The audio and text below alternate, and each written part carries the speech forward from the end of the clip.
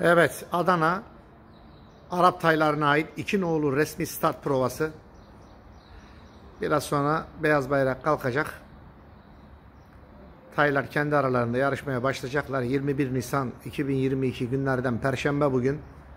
Adana 2 nolu resmi start provası Arap tayları.